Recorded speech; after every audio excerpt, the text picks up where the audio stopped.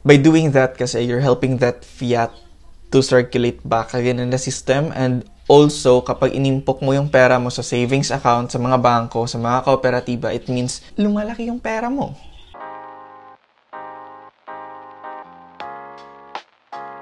Yo! So what is up guys? Welcome back into my channel. If you're new here, then let me introduce myself first. I am Gabriel Manuel and I make videos about personal growth, finance, and aesthetics. I also upload university vlogs and interviews with people from all walks of life. Interesting? Then please click that subscribe button and click the notification bell for you to stay updated. Alright, let's begin. Char.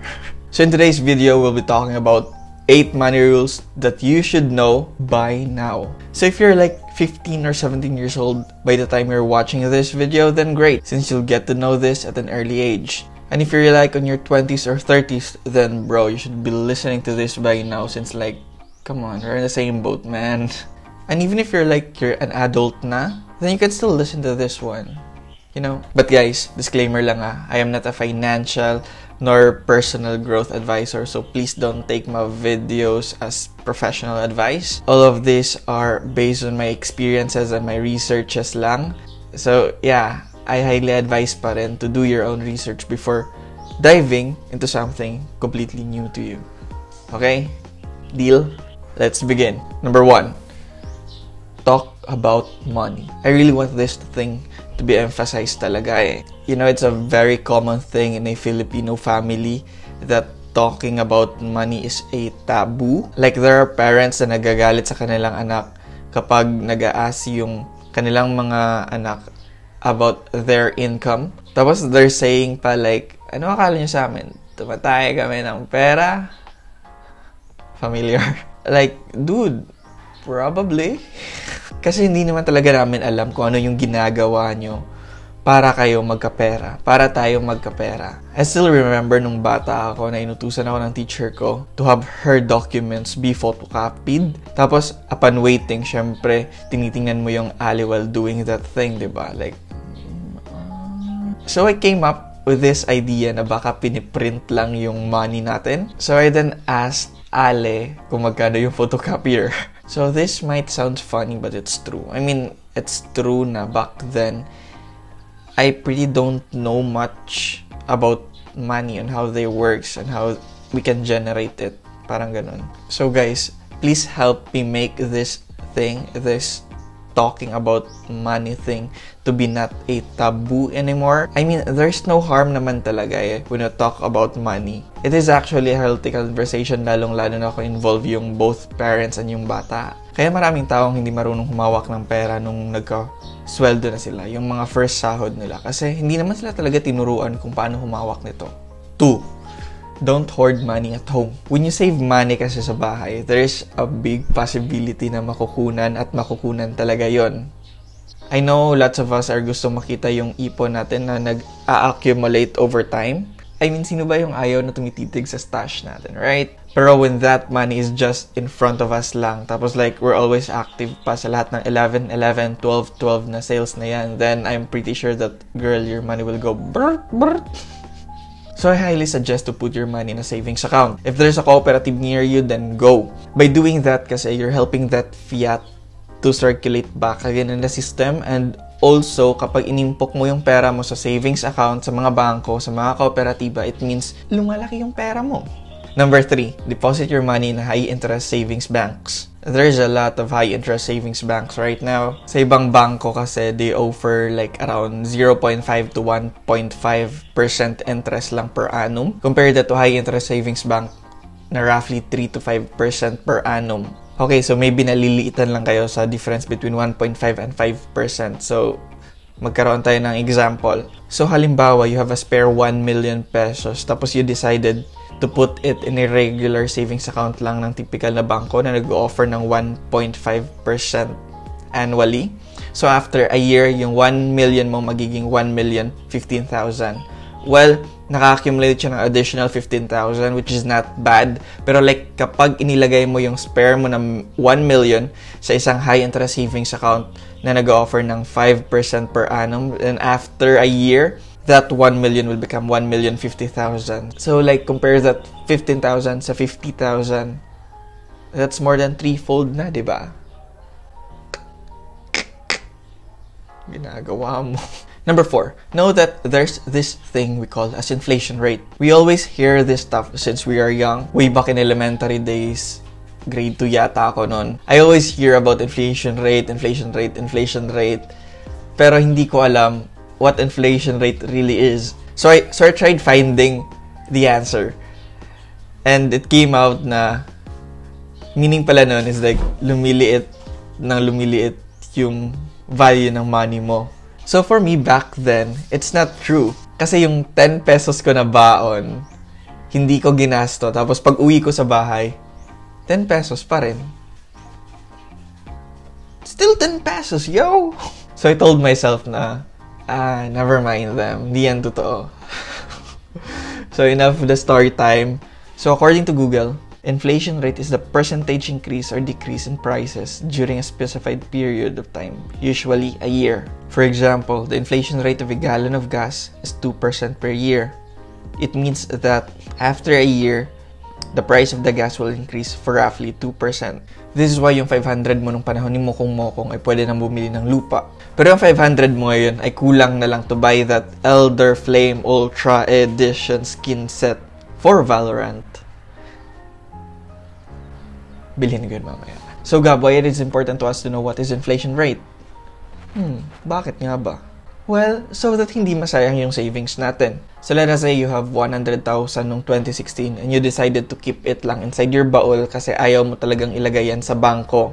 Given the inflation rate in our country noong 2017, 2018, 2019, 2020 at 2021, after 5 years, yung purchasing power ng 100,000 mo ay nasa 80,000 na lang. So that's what banks for. Well, for me, yan yung main na silbi nila. I mean, they help us to fight that inflation rate. Kasi kapag inilagay natin yung pera natin sa bangko, magkaka-interest yan.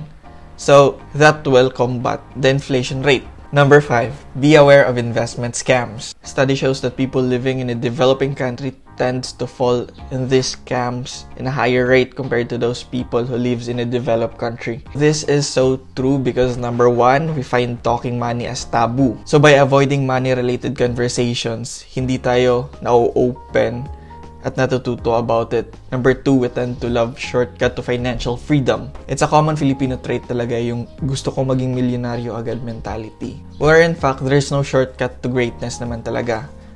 Unless you're selling cracks, then apparently there's one. Pero guys, seriously, financial success is a gradual thing. Number 3, we have this crab mentality. I don't know if these people ay familiar sa inyo. Like yung mga tao na alam na nila na yung pinasukan nila ay isang scam. Pero like instead of spreading the news na, hey guys, huwag kayong pumasok dito kasi this type of shit is a scam. Instead of doing that, sinasabi pa nila na, hey guys, sumama kayo dito, sumali kayo dito, pumasok kayo dito. Just for them to get their initial investments.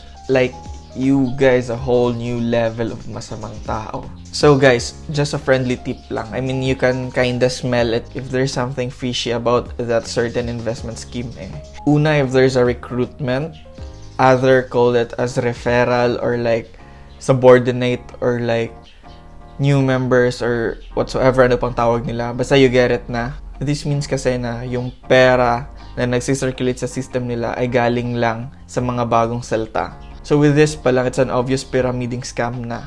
Second, when there's an exact return of your investment in a specific period of time, marami ako nakikita sa Facebook na, hey guys, sumali kayo dito. Kasi like, there's a 3% daily gain ka sa portfolio mo. Like, dude, isipin nyo na lang yung bangko ay nag-offer lang ng 1.5% per annum. Tapos ito, 3% daily. Fishy na yun. And lastly, this open-minded ka ba thing? Okay, excuse my laugh guys. If you have this old classmate nung elementary na hindi na kayo nag-uusap for almost a decade tapos bigla lang siyang nag-chat or nag-text sa'yo or like you have this crush na always mong pina-follow sa IG, Twitter, Instagram tapos hindi man lang nagre-reply or sinisin lang or ini-ignore lang yung mga messages mo pero suddenly these people nag-message sa'yo. Well, alam niyo na kung ano yan. Gab! sumali kami pero like nakakuha naman kami ng return of investments namin na lumaki naman yung pera namin na dumoble naman. Hindi yan totoo, ba't mo kami sinisiraan? So let's say meron kayong nakuha, meron kayong return of investment. It is because meron kayong bagong member. So kapag wala ng bagong member, this pyramid will collapse. And those nasa ilalim will have a huge loss. So better think it this way na lang na yung kinikita mo ay galing yan sa mga taong nasa ilalim na nagwi-wish na kikita rin. Pero like syempre magkukollapse na yung pyramid after that. So sila yung mga taong hindi nakikita. Conscience. Alright, let's proceed. Number 6, have money goals. So make sure na you're saving for something, na you're up for something.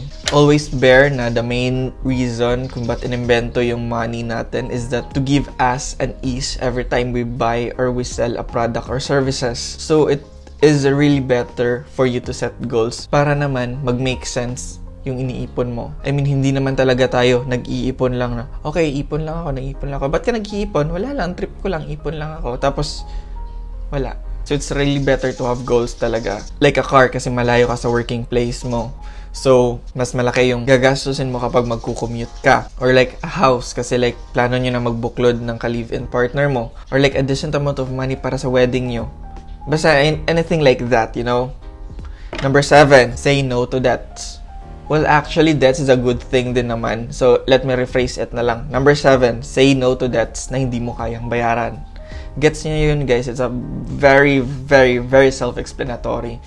Huwag tayong utang na hindi natin kayang bayaran. Kasi like, dyan tayo lulubog. But guys, take note lang ha, when we make utang, make sure na hindi yan sa mga 5-6. Go to your banks or to your cooperatives kasi like, maliban sa mas maliit yung interest rate na pinapatong nila, they also give dividends to their mga parokyano nila. And lastly, let your money work for you. So, it means investment na and everything. So, feel ko nalagay ko na to sa previous video ko. Check nyo na lang sa channel ko. Right? So, yeah, that's the 8 money rules that you should learn by now. So, if you guys learned something about it, then feel free to share this to your friends. Like this video. Leave a comment in the comment section down below. And, yeah, it really helps my YouTube algorithm kasi kapag ginawa nyo yan. And also, meron na akong referral codes sa description down below. Especially for PDAX, Shopback, Paymaya, Union Bank, and GCash. Sana gamitin nyo yun kasi like it's a win-win thing din naman. Meron kayong free and meron din ako free. Thank you so much guys for watching, and if you guys want to know more about me, then feel free to follow me on Twitter and Instagram. I make updates there almost every day. So yeah, I guess that will be it for now. Maraming salamat guys, and sana subaybayan nyo pa ako sa journey ng buhay ko. Bye! God bless everyone!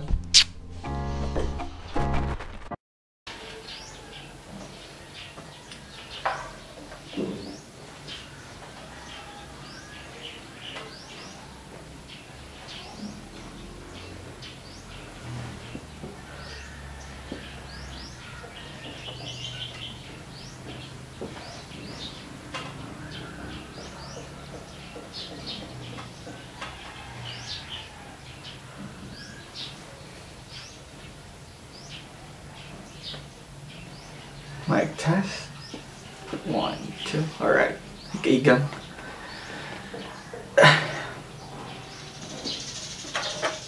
Mas mabusisi. Kasi nang sa ganun, baka naman po pwede siyang maibigay pa rin sa Yun po si Dr. Eileen Espina ng Healthcare Professionals Alliance Against COVID-19 o SPAAC. Sinubukan po namin kuhanin ang panig ulit ng FDA. So in today's video, we'll be talking about 8 money. So in today's video, we'll be talking about 8 money rules that you should know by now. I am not a financial nor personal growth. I am not a financial nor personal growth. If there's a cooperative near you, then it's a great investment then. Number 3, deposit your money in high interest savings banks.